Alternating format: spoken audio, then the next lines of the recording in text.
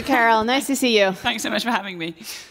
First question. Let's start with your numerous prizes, which are very impressive. So you've won numerous prizes, among them the Orwell Prize, and you've been nominated for the Pulitzer Prize. Still, the work you do is anything but easy, and you've also been facing lawsuits against you. So what's life like of an investigative reporter? What keeps you going, and what's scary at times? So what is life like as an investigative reporter in 2022? And my answer would have to be, it's a bit shit. I was thinking, actually, I came yesterday for this rehearsal here, and I was like, oh my goodness, it feels so exposing standing on this 360-degree stage. And that essentially is what it's like being an investigative journalist, is that you are exposed to scrutiny and to attacks and to criticism and to lawsuits and everything else. And you're very exposed, and actually you're not protected. And it's been a really quite terrible kind of couple of years, I have to say, which culminated in I was sued for libel in London in January by one of the subjects of my investigation, the man who bankrolled Brexit. And I reported that this man had been in communication with the Russian ambassador in London. And I gave a TED talk. I printed all this in the Guardian Observer.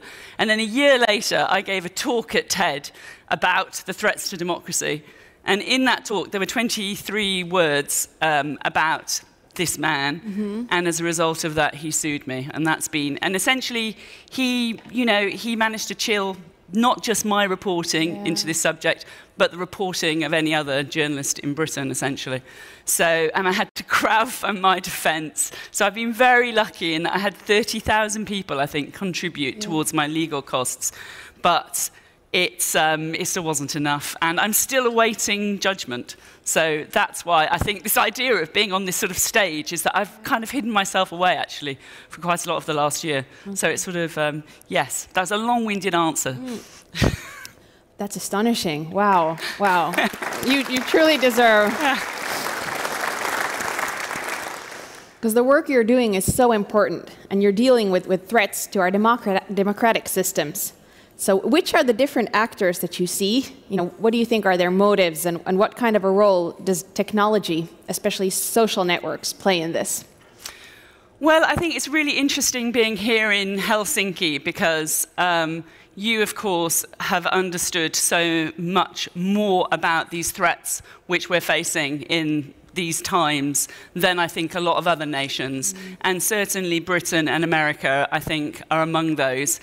And, the thing is with this investigation, so my investigation into Facebook and Cambridge Analytica and social media and fake news, that began in November 2016. And it's all really entwined. So my investigation into Facebook, and very quickly also involved the subject of Russian interference. And that's been a thread which has been going all the way through. And as I say, that's the one which has seen me being sued by this particular individual. And, I think there are a lot of journalists who, certainly in Britain, felt that this moment of when, the world suddenly woke up to actually, yes, Putin is a threat. Putin is a threat not just to Ukraine, but to the entire Western order. And, there have been journalists who have been warning, investigating, reporting, trying to wake the world up to that threat, and have failed, essentially. I mean, certainly in Britain, we failed, I think, to convey the importance of that and why it was so grotesque, actually, that London has been an absolute sewer, a vector for Russian corruption. And that impacts you. You are here, like literally in the front line of that. And we in Britain, we have a responsibility to you in that we failed the West, essentially, by sort of taking that seriously. So, yes, I think suddenly there is now this increasing awareness. But one of those things, which is not just the money, but my particular interest, which is the subversion of social media, the subversion of our tech platforms by countries, not just, but including Russia, that still isn't really taken seriously. And we know that it's still going on in real time now. We know these influence operations are working. And we know the tech companies, you know, they don't put enough money into it. They don't put enough resource into it. They don't open up their technology for others to look at it. And that's where, you know, I think we are in a really worrying moment. I'm not so sure I shouldn't say that here in Helsinki. But I know you've got a lot of shelters and things. Sorry, wrong thing to say. No worries, we know what you mean. Definitely. Well, adding on to that, I think about the tech companies, you know, I can't help but ask about the Cambridge Analytica investigation. So are there some insights that you could share about that? I was thinking about it earlier in the sense that because, you know, there's so many security professionals, obviously, who are here at this conference. And what was really interesting about the Cambridge Analytica and Facebook story was that Facebook, one of their refusals to take it seriously and to bury the evidence and refuse to answer journalist questions until, you know, I'd been working on that story for 18 months before we sort of published the big expose in The Guardian and the New York Times. And we had a whistleblower who sort of literally had the receipts. He literally had, you know, he could prove that this data came out of Facebook and then was used by this company in you know, political elections around the world, actually. But it was so interesting because Facebook, their response to us when we started putting in our sort of right to replies to the company, became really adamant. They were like, this is not a data breach. Because they were looking at it from this, you know, this very technical point of view. This was not a technical cyber breach. Therefore, it wasn't a data breach. And that's why they sort of, you know, they kind of crumbled then when, you know, we revealed that actually, of course, in that sense, it wasn't because they actually oversaw that data going. You know, they allowed that data to go into the hands of this bad actor. They were responsible. In that sense, you know, they oversaw their own data breach. So yeah, I did find that really interesting, and I think that's, you know, that it's a sort of wider conception, I suppose, of cybersecurity. Yeah, definitely. In this room, we have many courageous business leaders who are working in the cybersecurity industry. So why is it important for them to be aware of the subtle powers trying to influence our society? And is there something the cybersecurity industry in particular could help with?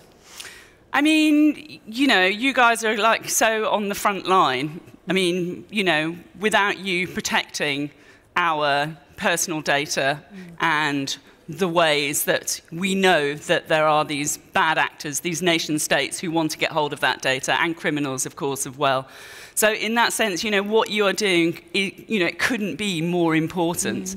And, you know, I think that thing of, you know, I think a lot of people, the reason why Cambridge Analytica and Facebook was an interesting moment, because it was that moment for a lot of people when they suddenly realized, oh, okay, I get it, I understand how this data, you know, my personal information could be used and could be used against me in this very harmful way.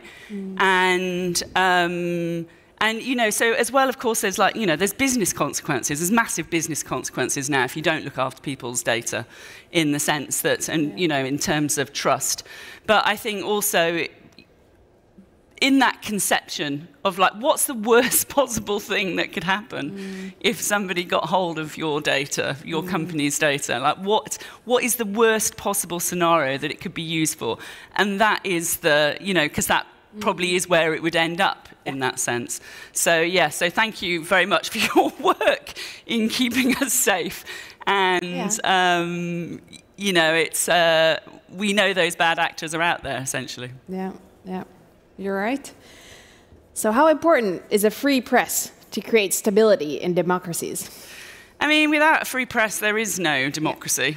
And I think, you know, at a personal level, I have to say that in Britain, it doesn't actually feel like we have a free press at the moment. Certainly for me, you know, I haven't been free to continue my reporting. And you know, I haven't fundamentally, you know, our laws were weaponized by somebody who, you know, could do so just through having a lot of money, essentially. So, you know, I think we have to cherish it, and particularly, I mean, I think in Finland you have very good sort of public media, don't you? You know, state sponsored media, not state-run, but public broadcasting, and that is so important because we know that if there isn't good sources of information, that bad sources of information will flow into that vacuum. So I sort of think, you know, in this part of the world, I think the understanding of the need for these strong institutions, of which the press is one, is understood much better, as I say, than it is in other parts of the world. But, you know, you're not immune also to the ways that that can be eroded. Yeah, that's true. I'm jumping around a little bit with my questions, and the next one is going to be a little different as well. But, you know, this interview is titled Threats to Democracy. So, you know, there are many that we can all name. But from your point of view, what are the biggest ones at the moment? I mean, I think there is a real question mark about whether democracy is going to survive the age of social media, this hyper-connected reality that we are all in, and the fact that this hyper-connection is going through just a handful of monopolistic US and Chinese companies that operate as black boxes, of which there's been no proper regulation, and are a threat surface. I mean, I think that, if nothing else, is what we should be taking away from the current moment. You know, that what I find so fascinating and what I feel is, you know, the West hasn't woken up to, is the fact that Russia's incursion on Ukraine was preceded by an attack on its information sphere, on the same, you know, on social media sites. And at exactly the same time, 2014, exactly the same time they did this in Ukraine, they also attacked the West in the same way. That was when the operations in America began. And you know, that was invisible. So that's what, you know, I began this investigation in 2016, because in 2016, we were all completely oblivious to this. I mean, maybe there are probably people in this room who did realize, but I think for the general public, we just didn't realize the ways that these technology platforms were so vulnerable to bad actors and could be so misused. And just actually, you know, I think the thing about just their very business models, the way that they optimize for virality, is in itself a threat to democracy, because it's just the bad guys who are good at that. I mean, that's the thing. The bad guys are really good at doing engaging content, which scares you or that's hateful, and it goes, or is just completely untrue, but goes completely viral. And, you know, I think we see that happening. It's all across the world, and we can all see that because we see these populist and authoritarian governments which are on the rise, you know, in so many different parts of the world. And, you know, there is a direction of travel here, and that has gone hand in hand with this preeminence of social media as being our sort of prime information zone. Yeah. Final question for me, and then we're going to open it up and take a couple questions from the audience. So, is there anything you can reveal about your current work? Well, it's more of the same. I mean, I feel that, you know, I feel this is still so badly understood. I feel that we are still in such a critical moment. And as I say, this is all interwoven. My investigation into Russian interference, into fake news and social media, into the particular monopolistic power of Facebook. You know, it's still ongoing. It's getting worse in many respects. And, you know, I have I've spent this time trying to sound the alarm. I'm still trying to sound the alarm. And, I think people are kind of understanding more now, but at the same time, we haven't actually done anything to protect ourselves. And so, yeah, it's more of the same, I'm afraid. Well, there's still a lot of work to be done, as you said. As I promised, now's your chance. So whoever has a question in mind or wants to reflect on something that Carole has said, please raise your hand, and we will bring a microphone right on over to you. Oh, they're very Here shy. in the front row.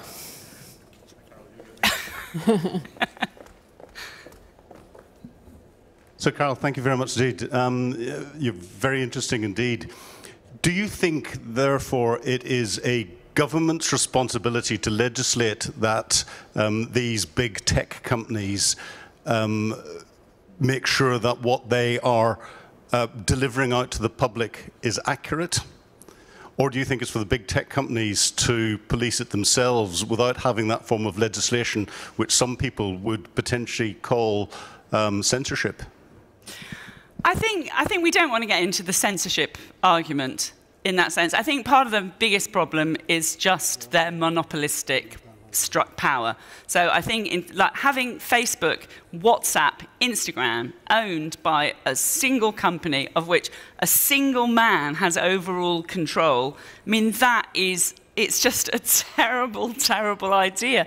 And I think probably all of us as well have woken up to I don't know about you, but I've used Twitter a lot. And suddenly it's Elon Musk's Twitter that we're going to be using. I mean, this is not conducive in any way, shape or form to a healthy these are our public spaces. There are public spaces.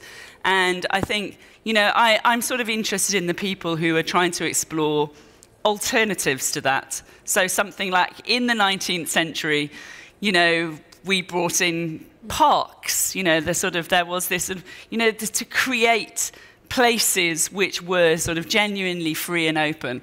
And I think in that way that the promise of the early web had that, democratizing a place which was felt genuinely democratic. And I think the ways that it's now this power is concentrated in this handful of companies, that for me, I think, is probably one of the most damaging things. Great question, and thank you for the answer. Do I see another hand? Thank you so much, Carole. Final question, where can we follow your work? So if someone is interested in following what you do. Well, I have been a power Twitter user. I'm at Carole Cadwalladr, and I've tweeted and tweeted my ways through this until very recently, actually, when the kind of strain, actually, of my legal case and the response of the sort of British media and political establishment to the fact that the individuals and things that I were investigating are still nowhere in the public discourse around Russian influence in the UK. So I'm having a quiet moment, but I'll be back, I hope, anyway. All right, so Twitter is the place to go. And, I am still a writer with The Guardian Observer. I've just been taking a bit of a break there as well. All right. Thank you so much, Carole. It was a pleasure speaking with you. Thank you so much. Let's give her a round of applause.